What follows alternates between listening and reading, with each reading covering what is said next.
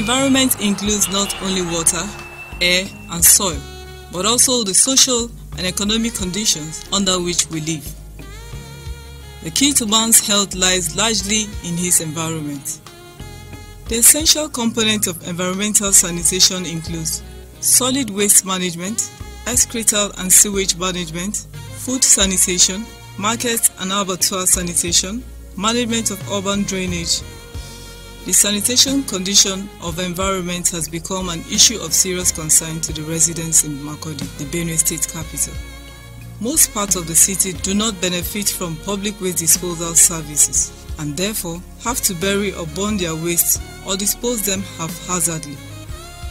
In most areas of the city, refuse heaps are left unattended, and where the local government authorities do the collection, it is often irregular and sporadic. The refuge collection points constitute health hazard because wastes are not collected. We do barada for this river, but they enjoy the place because of the smell and the dustbin. So we would like the government to come and help us arrange the place for us so that we will get more customers we will enter down here. If rain starts, we don't fit enter here. Many customers they come, when they see dirty, when they see smell, they will cover their nose, they will go back. I will just say they will die for smelling everything.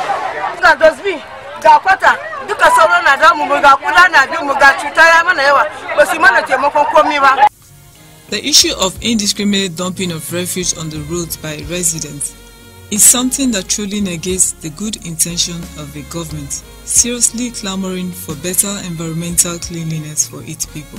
The essence of setting aside one Saturday, the last Saturday of the month for sanitation exercise, is to awaken the consciousness of people towards their surroundings. And it is for their own interests.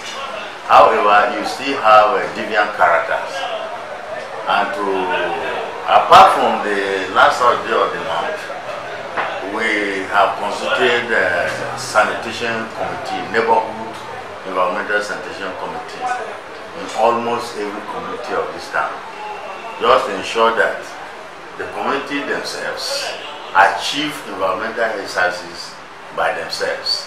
That is collective thinking, collective action, making other members of the community to be aware of the importance of regular sanitation activities within their residential areas to ensure that basic things that are supposed to attract,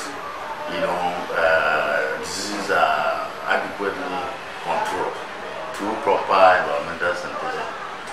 So, however, special Saturdays, which is the last Saturday of the month, we go out to ensure that every person participates. So those who try to,